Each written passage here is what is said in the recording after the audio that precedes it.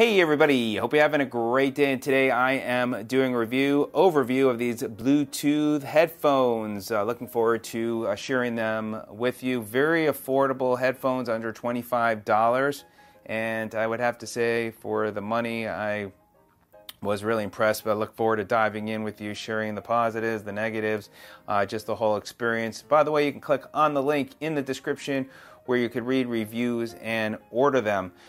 First of all, very lightweight headphones, which is important. Some Bluetooth headphones, they can wear you down, but these are very, very nice. Let me first, and I've got a whole list of notes that I took when reviewing these headphones so I could share with you the experience. Very nice packaging. It comes in, highlights the back of the features and battery life, and I'll talk more about that. You got the user manual, you've got the earpieces, and you also have this USB micro cable. These are by Saben. The within the package as well does have 3 different size earpieces, small, medium, large, and they have what they call AirWings, and these keep the headphones in place in your ears.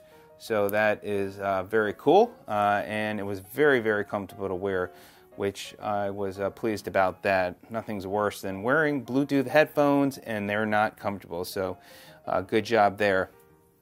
As far as the initial charge for the battery, it did take about 30 minutes when I took it out of the packaging to charge up. When it charges, it's a red light. When it's done charging, it's a blue light. And for a full charge, from when the battery's fully drained to completion, it takes under 3 hours, thereabouts. Battery life is 8 hours of talk time and 380 hours of standby time. Lots of battery life on these headphones. Really, for the money, I'm just impressed with what they've been able to do there on the battery life and comfort. They've delivered a nice headphone here. So lightweight and very comfortable. These do have a magnetic earpiece. Let me put these on, and I will zoom in, by the way, so I could show you the buttons close up and highlight and show you how I connect it to my phone. But you have these magnetic pieces that snap together and then just hang. Now, when I did put them on this morning at the gym, and they were hanging, and maybe because I didn't have them on long, I felt like it was pulling on my neck a little bit, but then once you started wearing them, and even during the day as I put them to the test today, they felt very, very comfortable around my neck. I did want to mention, by the way, on the battery life, I did really got to put them to the test today, and I would say 8 hours is a very fair number based upon my experience that I had today, because I would say it was close to 8 hours, and I had music going, so in between phone calls, I'm in sales, so I'll listen to music and I have it running all the time. I have an adapter with my laptop, and that works well. So as far as the next up, Bluetooth connectivity, it says it's supposed to go up to 33 feet. I found somewhere in the 20 to 25 feet range. Direct line of sight worked better. If I went a little further down and behind a wall, that's where the Bluetooth connectivity broke up. Didn't notice any issues as far as the phone in my bag and breaking up, but I did notice when it's a little further away. So do keep that in mind. So I think 20-25 feet, that's a pretty fair, reasonable distance. If you are looking for that super distance, then these probably won't meet your expectations. As far as the power and indicators, it does give you an indicator with power on. It says power on. Power off means power off. It also gives you a notification with low power. It says battery low, battery low, battery low, battery low, I think 3 or 4 times, and then it eventually just shuts off. So it's nice to have that indicator. As far as for the sound and speaking for phone calls, and I will go into phone calls, it does tell you the phone number. So if you get that call coming in, you'll be able to hear the phone number. It does not give you the name. I did that test. So it will not give you the name of the person, but it will give you the phone number. So as far as the volume, they are not the loudest headphones, but they did get plenty loud, and people love to just get the loudest headphones, which is, honestly, it's not good for your hearing because later in life you're going to have some issues. But I think it does get loud enough. There were some songs where I felt it was a richer sound. Other times I felt it was, more treble than bass. But I was overall, as a whole experience, I did find that I really liked the sound experience. I thought they delivered a decent sound for the money, so that was there as far as the sound. As far as call quality, excellent call quality. I really was impressed with the call. Let me first play this call. I dialed into my voicemail so you can hear that sound quality. I also had music playing in the background so you can hear how that picks up with the microphone, and then I'll just share with you my thoughts on that. So go ahead and listen to this now. I am leaving a voicemail test of the wireless headphones sold by Saben, giving you an idea of the background noise picking up from music on my computer.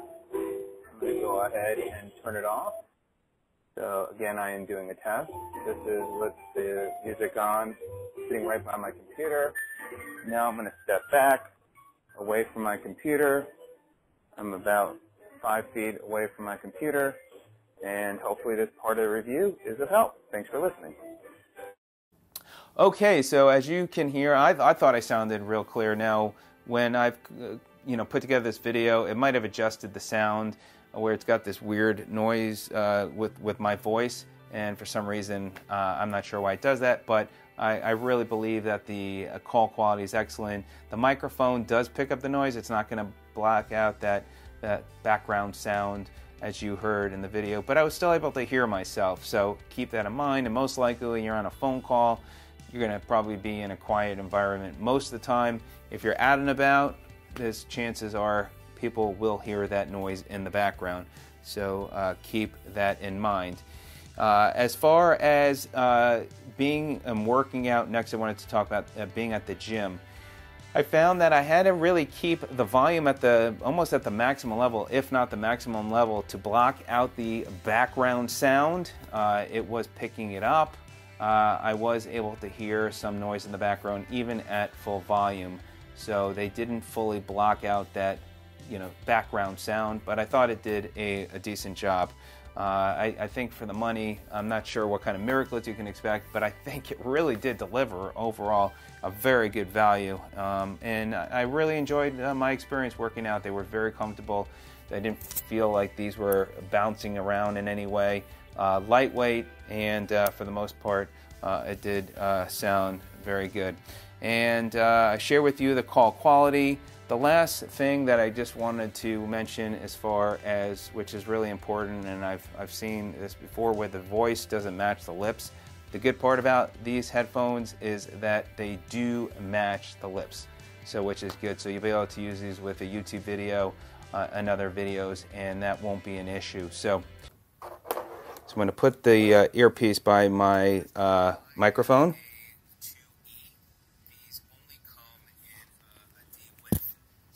So I think that's at maximum volume.